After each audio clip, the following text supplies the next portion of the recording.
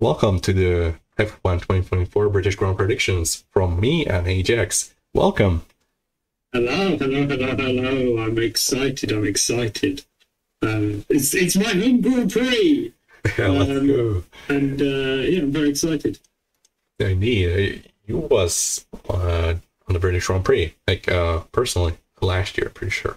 So I was at that Grand Prix last year. I'm not at it this year, sadly. Very jealous of all the people going because it looks to be exciting weekend. Hopefully, a lot closer. But actually, last year was decently close, but hopefully a lot more close than last year anyway. Yeah, definitely that. Obviously, we have some news for the Grand Prix. One that we kind of expected. With the new Haas signing, you want to take it? Yes, so Haas took the British Grand Prix as the best opportunity to do some incredible PR work. So they signed British driver Ollie Berman, who's obviously in F2 currently. He took over from Carlos Sainz at the Saudi Arabia Grand Prix and did pretty decently. I think he came, sixth or seventh? Seventh. And he is now going to be a driver for the next season in Formula One for the Haas team. Yep. I can't remember, have they announced their other driver? No, they have not yet. It's the first driver that they announced. And they also announced a multi-year deal for Berman, so it's not like the next year only. Yes, that's true. It's a multi-year deal that they're already giving to, de facto they're still a rookie because they only had one Grand Prix appearance with some practice session as well, but still, like, you're giving a multi-year contract to a driver that's had only one Grand Prix. It's showing some great belief in Berman, and that has to boost his confidence through the roof. Like, he's getting a multi-year deal before actually having raced proper in Formula One, apart from one Grand Prix. So yeah, definitely excited for Ollie. I think both of us are very impressed with him in Saudi Arabia.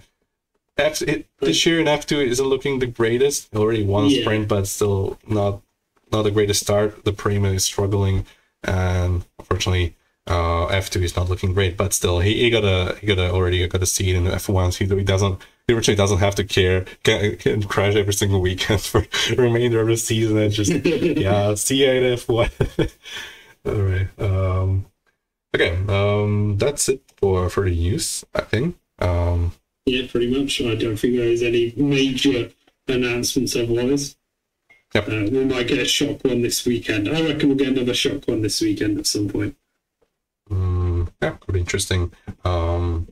Who's the next driver you think gets signed? You don't have to specify the team it gets signed for, but the driver. Have they announced the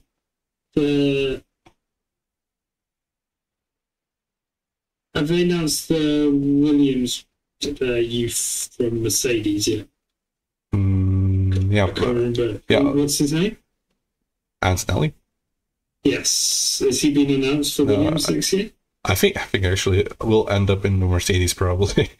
Okay. No, I think he'll be. I think he'll be announced for the Williams instead of Logan Sargent. There you go. All right. Even for the remainder of this season or the next week? Yes, I do. All right. That really very big news. I think those news could come up for Monza. That would be very interesting. Same as for Ollie before the British Grand Prix. Obviously, I think there's F2 this weekend as well. So there's going to be a lot of media presence around Ollie, and yeah, he definitely deserves it. Anyways, all right, getting to the British Grand Prix, so we can do some predictions on one of the still one of the better racetracks on the calendar, especially since we have the tracks like Miami on the calendar. So it certainly proved to be entertaining the last few years for sure. Whether it was the Max Hamilton crash situation back in 2021, or for example, last year Lando getting pole, which was huge, or the of course creme de la creme. Through goes Hamilton, which is absolutely a soundbite that will always play in my head. A lot of great memorable moments from Silverstone throughout the past years. Obviously, in my opinion, Silverstone is not an easy track to overtake at, but it's an easy track to follow at. So you can it's fairly easier to follow a car on this track than, for example, in Miami, for example, right? Like a lot of weird corners, that a lot of dirty air. But Silverstone, it's like you could take a little different line, undercut the other car, and get a good entry, or not entry, the exit from the corner. And it's just a lot about different lines that you can take, and it's very interesting to that matter. Like the air zones aren't that long. Like I think there are two, and only one actually with some overtakes. So yeah, that's Silverstone. I think it's a track that deserves to stay on the calendar, especially over some other tracks. Absolutely. And yeah, I think that's pretty much my. I haven't been to Silverstone. I haven't been to UK as well, so I can judge. But it looks like a track that I could visit sometime in the future, definitely. Right. When it's going to start with the predictions, again, going from P5 to P1, so we can build up the excitement. Yes, I think it's your turn. Oh, it's mine. Okay, sorry. Okay, I'm going in fully unprepared. I have no prediction set, so it's going to be full vibe, spontaneous predictions. I have a prediction. Yeah, good for you. Probably gonna extend the lead. Let's say like that. My P5 would be. Actually, I'm gonna put Lewis for P5 in qualifying. Lewis Hamilton for P5. I think Mercedes are gonna keep up with a pretty strong pace. The third fastest team now. So I have a really controversial one because we talked about him quite a bit. I think Perez is going to weirdly get into the P5 in qualifying. That's so bold. Like I know it's bold because he could feed you like P4 or P6. Terrible. He's been absolutely awful for ages. He's like one of the drivers like out of the top 8. Is like the driver with the least amount of chance to finish P5, maybe other than Max. So it's a very bold pick, and to be fair, if you get it right, great for you. Like you deserve the point. Thank you. Okay, P4 is George Russell. Mercedes 4-5, meeting their form in qualifying, or at least the top 5 form, and gonna be a double top 5 qualifying for Mercedes. I'm also going to put Pete Russell in P4. All right. I think it'll be good this weekend. I have realised I feel like I'd exactly copy you if I didn't pick that Perez pick based on what you're doing currently.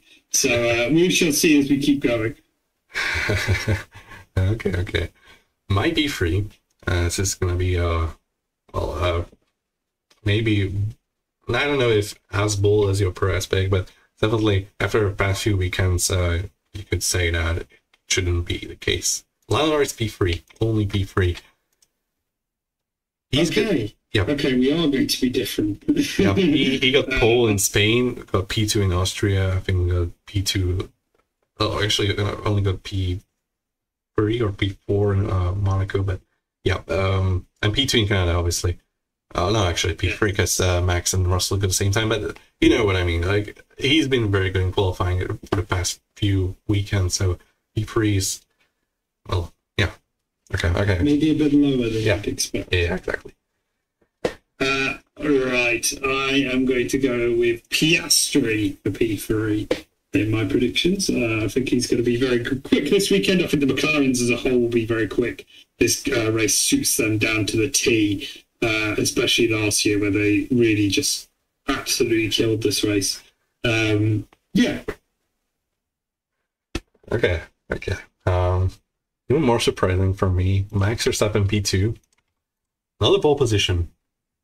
That's That's reserved for another driver. Yeah, I probably know which driver I'm gonna pick, but yeah, I'm a believer. I'm a hopium. I don't care. I'm gonna put Max in P2, and he's probably gonna get pulled by half a second, but I don't care. I'm going to go with.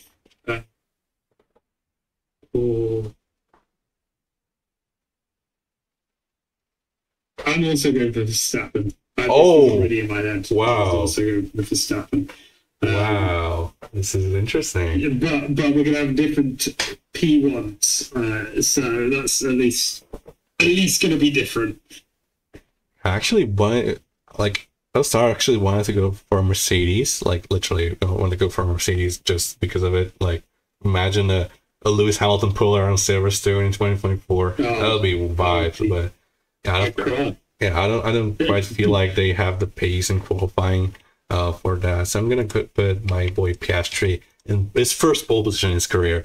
It's the second time I'm actually putting him. Last time he was 1/10 of a second slower, so hopefully this time. Last year he was great. If with half the upgrades or with not the complete upgrade package, he qualified P3 a couple of tenths behind the pole position. I think very close to Lando. So this is a track that he knows. He knows how to drive fast, and he knows how to be close to Lando.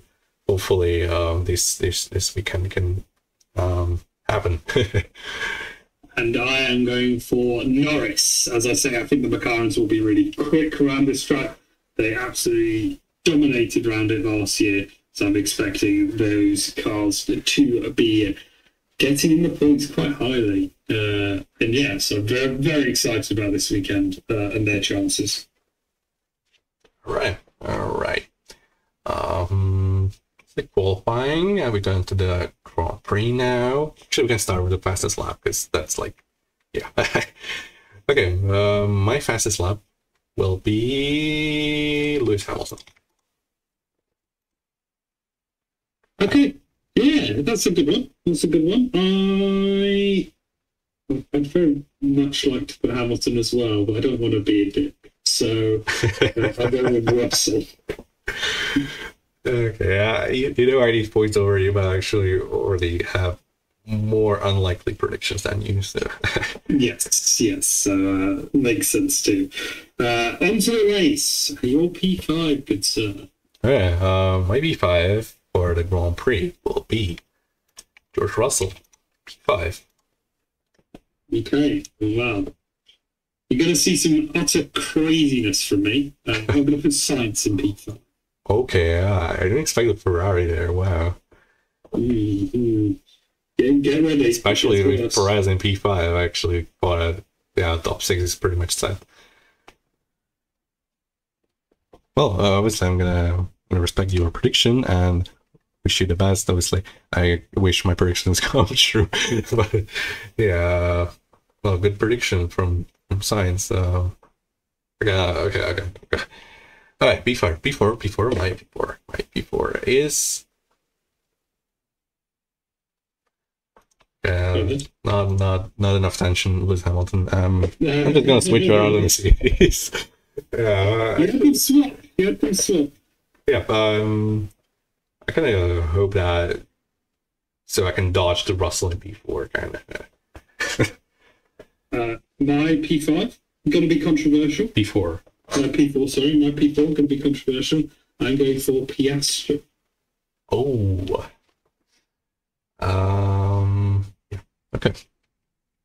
It's not that far off mine, like that, because I have Piastri in P3. You do in pole. Oh, okay. After being in pole. Yep. I'm just not really sure about that power management still. I feel like Max is gonna jump in the start and Norris is gonna overtake Piastri on pace and then trying to catch Max. I think it's gonna be like that.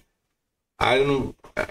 I really would love to see Piastri like higher up, but yeah, P3 is the most realistic in my opinion. I'm gonna keep with that. Yeah, P4 is it's pretty close to that one, so can't judge. There you go. Yeah, fair enough. Again, controversial time. I'm going to go for Hamilton in P3. Wow. Okay. That's a nice one. That would be great, actually. Yes. Yeah, Yes. British Grand Prix. Yeah. P2. P2. Lando Norris. I know. I should be more optimistic, but I just it's gonna end up that way. I feel like Lando is gonna be able to keep up with Max this weekend. I think Red Bull are bringing upgrades as well, so we could very well see Red Bull being dominant again, but hopefully not. In my P2, I'm going to put Lando. Not Lando. I'm going to put Russell, George Russell, P2. Oh, okay. So you're having either Norris or Max, not in top 5. Yeah, Both. Okay. both. Yeah, both. Okay. So Valtteri Bottas win. Okay. Might be one. Gonna explain it already. Max Verstappen for the Grand Prix win. Gosh. Yeah, such a shock. Wow. Yeah, he finished P5 to be fair, like last weekend. It's pretty bold to be fair. Like someone who could finish P5, that's like for P1, that's probably not very realistic, right? And for me, Okay, kill it. I'm going to put the one, the only Norris. The Norris in there. Where In P1, the dream. actually? All British podium in the British Grand Prix. Ugh. I can't wait for it to happen. Dude, I actually expected Valtteri to be there. All right. Where's Max? Where's Max? I gotta hear it. I think he's not finishing. Ooh. Okay. See some interesting fight at the front because Lando and Max starting. Could we see some weird moves at cops with Red Bull in the walk, perhaps? Ooh, Yeah. That might be it. That might be it. Yeah, hopefully not as No, I think he's all right. yeah, but that's the most important thing because obviously last time Max was sent to hospital, which is something we don't really want to see. Especially that was a year after Grosjean's crash, so we still had that in memories, and we cared about our drivers at that time. Right now, I don't really feel like there's been a crash that was like, yeah, oh my god, it's not really safe. But still, a crash wouldn't be that big of a deal because these cars are pretty safe. But we obviously don't want to wish any bad luck on any drivers, especially in terms of health.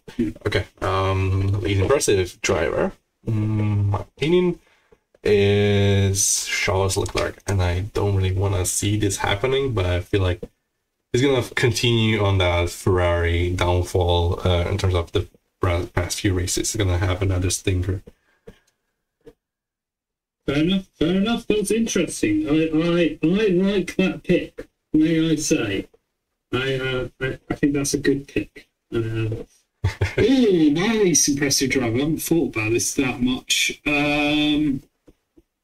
I see Max there not finishing top 5. So, yeah, let's go for him. Let's go for it. Max Verstappen, least impressive driver. if that actually works out, that'll be the happiest point, and I'm giving my opponent. Wow. I'll be very happy to give it a point there. Let's see like that. All right. Wait, actually, we did the least impressive try. The least impressive team. We swapped. Oh yeah. Oops. Oopsie. Least impressive team. I have an easy answer for this. I'm gonna go with a team that was bad in Spain.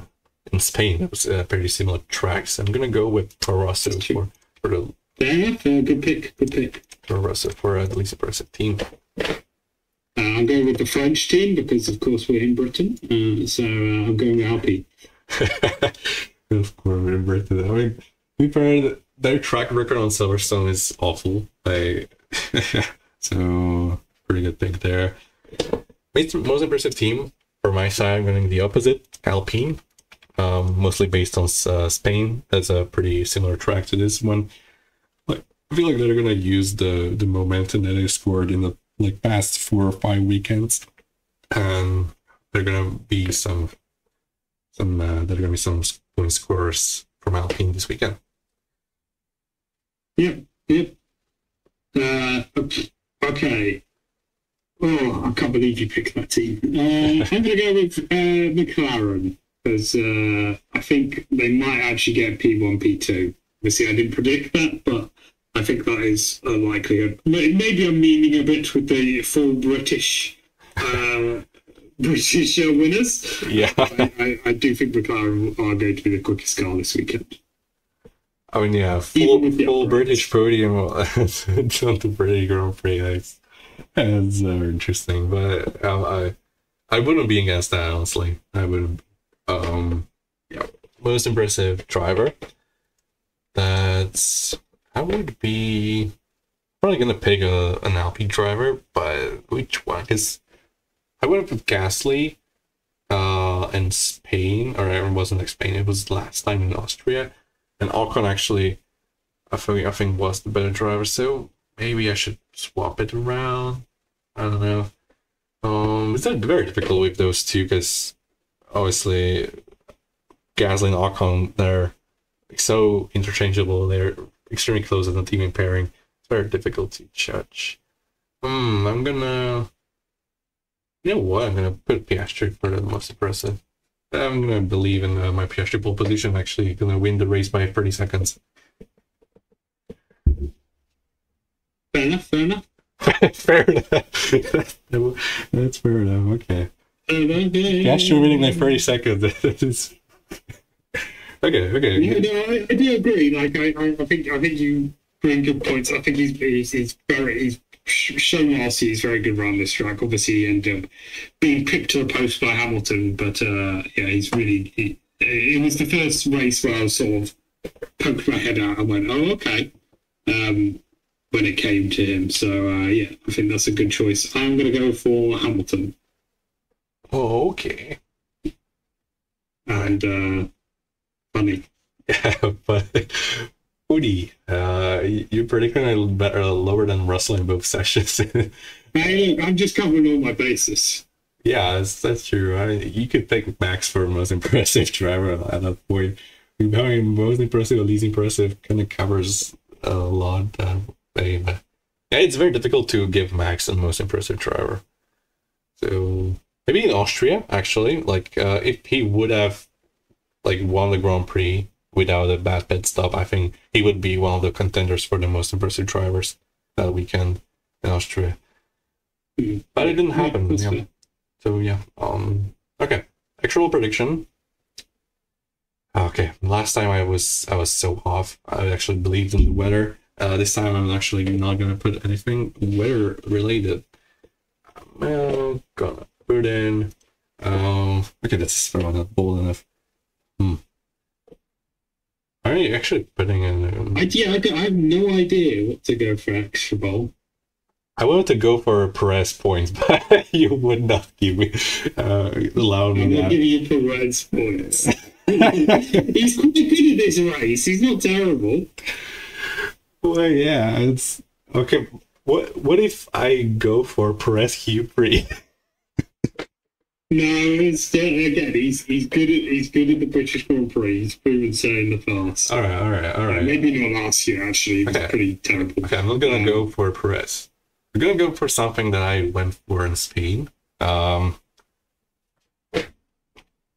this is probably stupid, but I'm gonna go with Ricardo beats Tsunoda in all competitive sessions. Okay, yeah. So he outqualifies him and beats him in the race. Okay, fair enough. And I'm gonna go for. Well.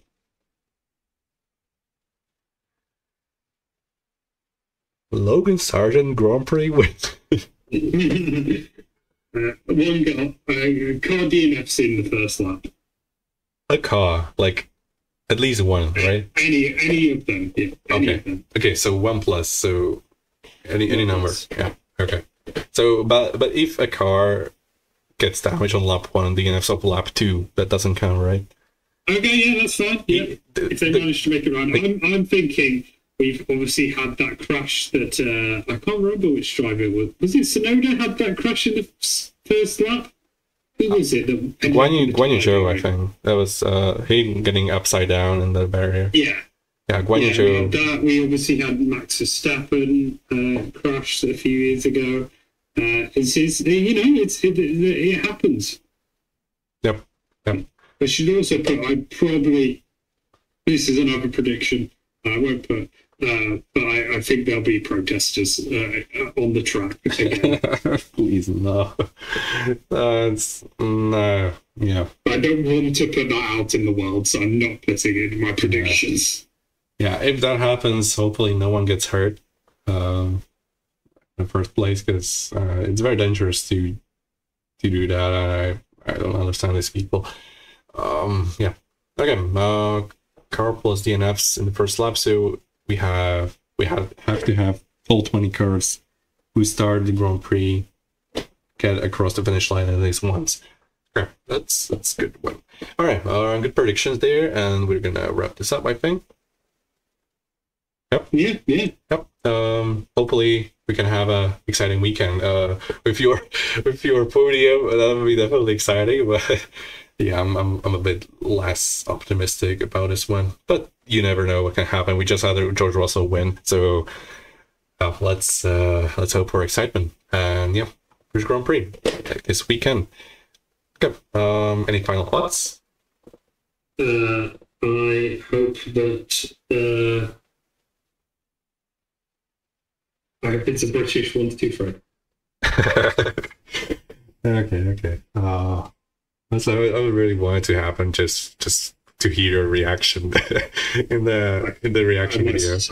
Yeah, you would be like over the moon completely. So yeah. Yeah, it is so happy. Next year's going to be a British 1, 2, 3, 4. Am I right, Ollie Bernard? Yes, let's go. Imagine a Haas in P4, or maybe in P1. You know. Alexander, you count as well. It'd be 1, 2, 3, 4, 5. Yeah, that'll be one of a kind of a Grand Prix result.